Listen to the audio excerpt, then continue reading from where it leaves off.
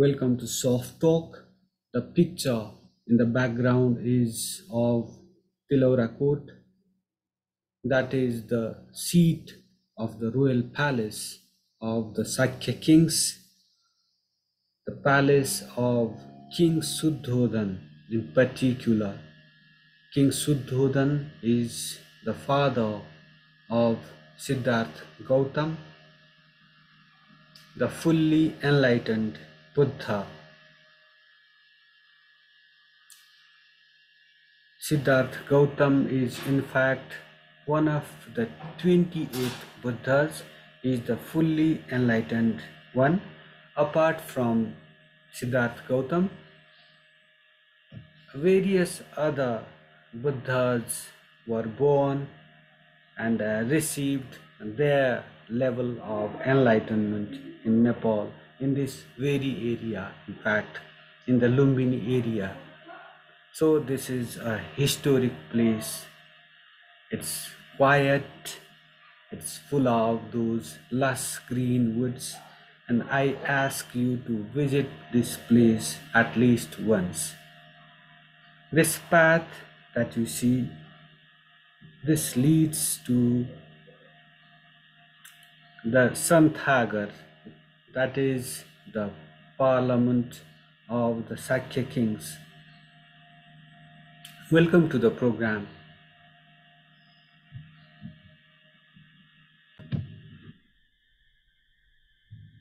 The picture that you see in the background is of Tilora Court.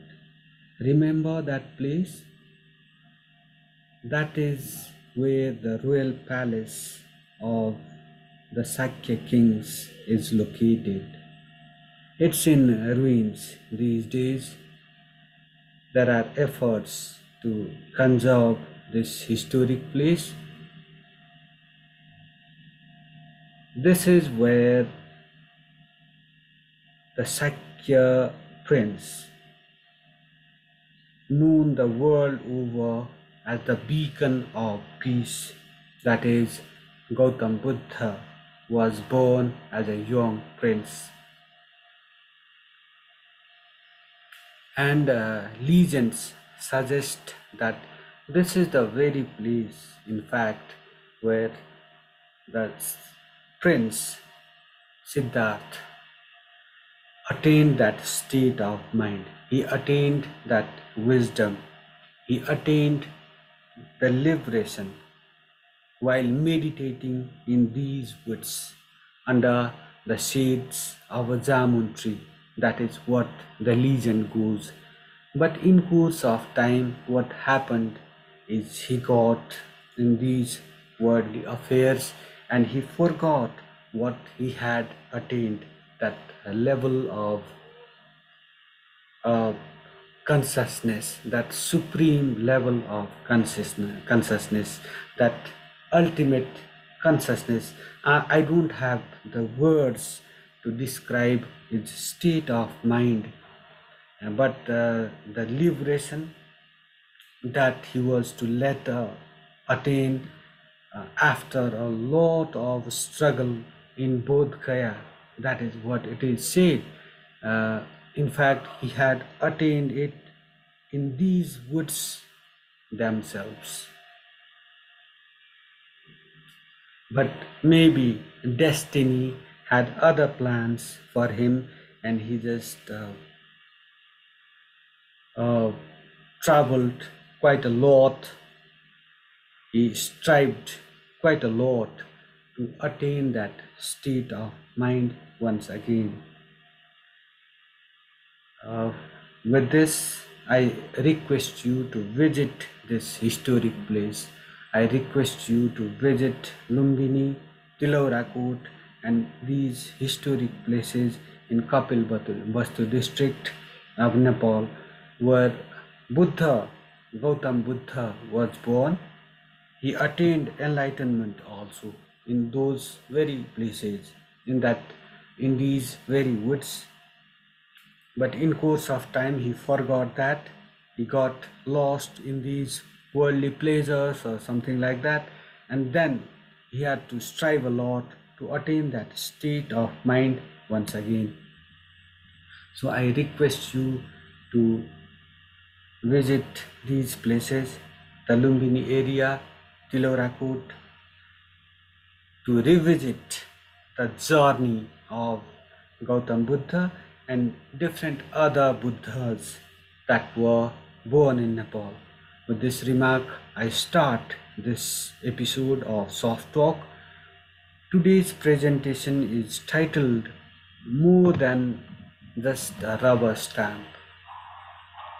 Amid the marathon negotiations among the political parties over the election of Nepal's third president, it will be worthwhile to turn the pages of the Constitution of Nepal and check what kind of president it has envisaged. Article 61(2) of the Charter states, the President shall be the head of the state of Nepal. He or she shall perform his or her functions in accordance with this Constitution and federal law. Clause 61(3) states that the President shall promote national unity of Nepal, whereas Clause 61(4) stipulates that the main duty of the President shall be to abide by and protect the Constitution. Despite these provisions, have our presidents been able to defend, protect, and abide by the Constitution? Have they been able to be the symbol of national unity by rising above partisan interests? Some soul searching on the part of our heads of state has indeed become necessary. These questions are not meant to dislodge the office holders from their respective high pedestals. Rather, they are meant to make sure that their successors learn from the past and manage to do justice to their roles. The role of the president has indeed become significant because the executive organ of the Nepali state often shows tyrannical tendencies like its kith and kin the world over, and there's no guarantee that it won't show them in future. The principles of separation of powers and checks and balances notwithstanding, the executive rides roughshod over civil liberties by violating the jurisdiction of two other state organs, the legislature and the judiciary. Our decades-long experience with parliamentary democracy shows that the executive has often imposed its will on the sovereign parliament, with the respective parties cracking their whips on lawmakers from their respective folds, and the latter doing the mother party's bidding while submitting to the whip like the hapless beasts of burden. Instead of casting their votes of conscience, the people's representatives have more often than not done a great disservice to the country and the people. The executive has often targeted the Supreme Court, the final interpreter of the Constitution, for its refusal to do its bidding, delivering injustice to the deliverer of justice.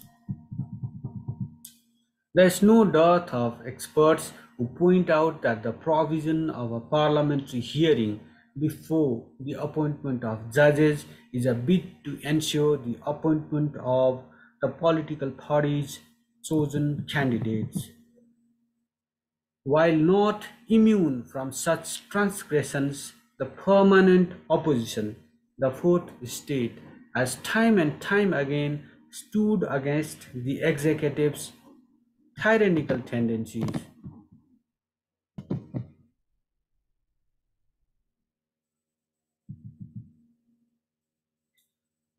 As the protector, defender, and the adherent of the Constitution, and as the symbol of national unity, the President has a great role to play and ensure the implementation of the Charter in its letter and spirit. For all this, the President needs to be more than a rubber stamp. It's high time for the political parties to choose a candidate that manages to fill in those big shoes that this position demands. With this remark, I wrap up this edition of Soft Talk.